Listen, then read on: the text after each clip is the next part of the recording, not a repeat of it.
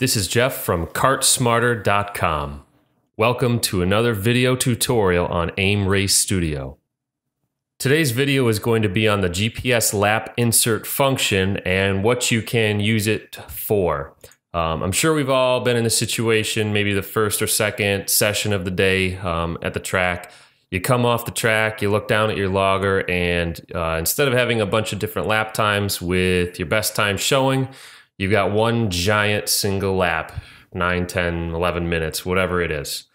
We can fix that after the fact in Aim Race Studio, and you will be able to retrieve from that individual lap times for every single lap you did in that session.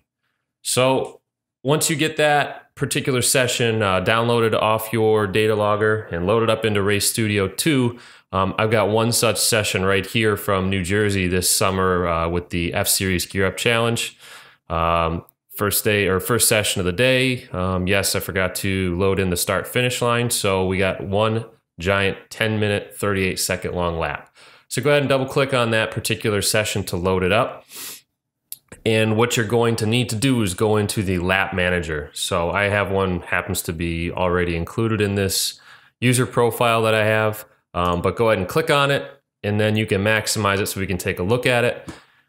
Inside the lap manager window, all the way on the very right-hand side is the GPS lap insert button. So we're gonna go ahead and click that, and it launches this window here where we have the shape of the track visible on the right-hand side, and we have a couple different options on the left-hand side.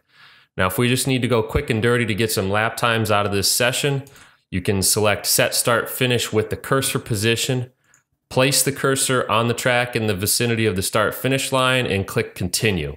And that will get you lap times for each time that you cross that particular point on the map. The other good option to use, and in my opinion a better option if you've already been to that track and you have data on your computer from the track, is to set it by referencing a previous test. When you click that, as you can see, you'll get a window that pops up where you will be able to set the previous test, which AIM will draw the start finish line coordinates from. So let me just scroll up here and find these real quick. Here we go, New Jersey, and we'll go Saturday, the first test session. So once you've selected the test that you want to draw the start finish line coordinates from, you hit Confirm Selection and then Continue, and it's going to pop up a list of all of the lap times that you ran from that particular session. So if you're satisfied with that, hit Confirm, otherwise hit Cancel. All right, so as you see, we've got a prompt says lap time successfully calculated. And now instead of one giant lap, we actually have individual lap times presented here to us. Now, the other section of this video pertains to using the GPS lap insert function to do a direct comparison of two drivers driving on the same track.